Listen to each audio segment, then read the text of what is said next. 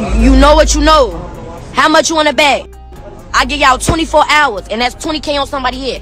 I give y'all last 24 hours. I bet y'all whoever did whatever be killed. Okay, guys, I want to speak on Lil 50's sister allegedly saying that, putting out a hit or whatever. You got to be careful what you say. I know you real mad. I know that's something to be real mad. Your baby brother close to you and stuff like that or whatever. His sister's putting out that type of hit on him, on the people, allegedly to have him killed. So if somebody come up dead or his killer come up dead, they're gonna come back and get you, whether you gave the money or not, because you put that on the internet.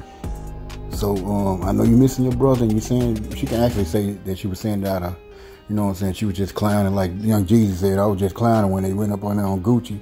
Gucci ended up killing that person. She could say she was just clowning, she was mad out of anger, and she said what she said, she never paid no money. Y'all think she got the 20K?